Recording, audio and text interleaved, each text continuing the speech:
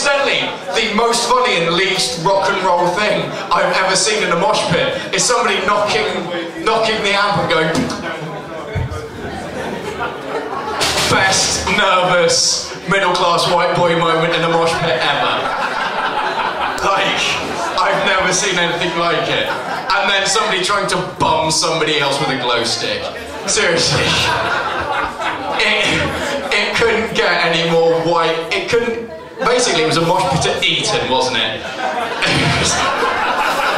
It was just like, if David Cameron had ever been in a mosh pit, he'd have bummed somebody with a glow stick.